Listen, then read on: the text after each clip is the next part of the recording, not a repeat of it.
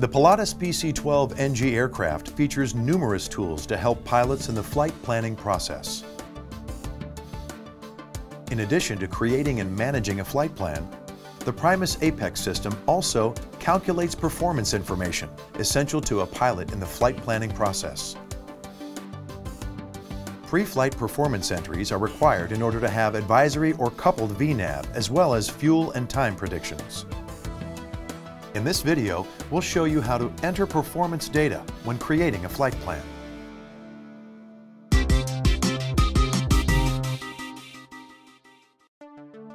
The Altitude and Speed tab is used to enter the planned cruise speed, fuel flow, and initial cruise altitude. Default values from the aircraft database are shown in these fields, but can be changed.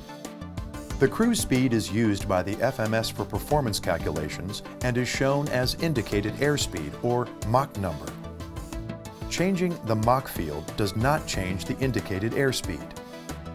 Once the speed is entered, the cursor automatically moves to the cruise fuel flow window.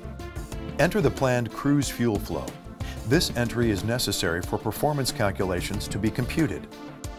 Once the cruise fuel flow is entered, the cursor will automatically move to the initial cruise altitude window. This entry helps the FMS determine where the cruise phase of flight begins in order to change from climb performance calculations to cruise performance calculations. The altitude can be entered in feet or flight level. Two different performance modes can be selected. These modes determine how the performance data is calculated.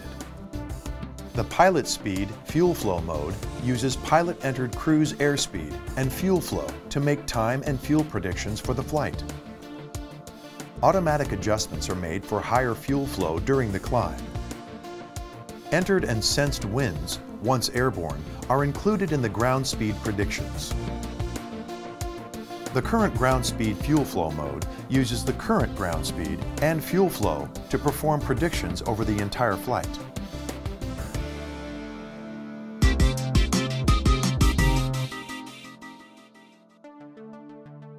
The Fuel and Weight tab is used to enter the number of passengers as well as passenger and cargo weights. The aircraft basic operating weight is retained in memory and should be verified prior to each flight. The fuel on board is sensed by the fuel quantity system. To reset the fuel value, highlight the fuel window and select Clear on the MFC, or select Fuel Reset on the fuel system page.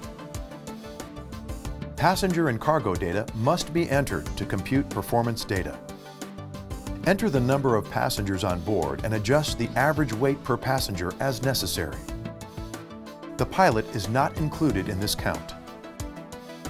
The cargo weight is a required entry, even if it is 0.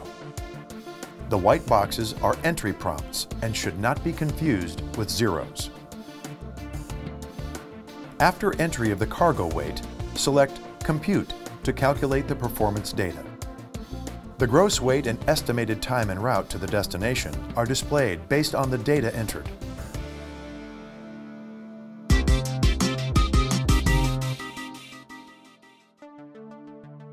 Calculated performance data is displayed on the Active Flight Plan window next to each active waypoint. This includes the estimated time en route to the next waypoint. To display an estimated time of arrival for each waypoint prior to departure, select the ETD field and enter the estimated time of departure in Zulu. Entering the estimated time of departure is also necessary in order to check the predicted rain when planning an RNAV GPS approach at the destination. This has been an overview of entering performance data on the Primus Apex-equipped Pilatus PC-12 NG aircraft. Please refer to the Aircraft Flight Manual for more information.